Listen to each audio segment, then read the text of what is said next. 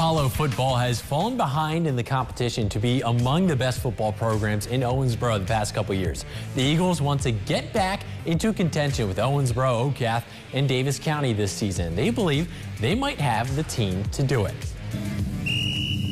Apollo is following up 2 seasons with a 3-9 record. A large part of it has been how young the team has been. But they aren't just relying on experience to get different results. They've remodeled their offense this season to simplify everything. This year we've really focused on putting the right pieces on our offensive line to help protect Max, and the main thing is that, you know, not have him run around too much in the pocket or outside the pockets. We get it out quick, and if we need to, we can throw the long ball. We can get it anywhere and everywhere we want.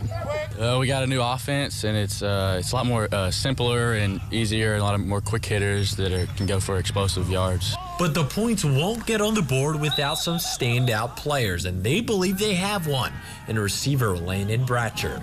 He's fast, quick, he's got great hands, and he's just, when you look at him, you don't think he'd be the greatest, but man, he's good. We'll see if the junior quarterback Max Johnson can connect with him to help generate more wins.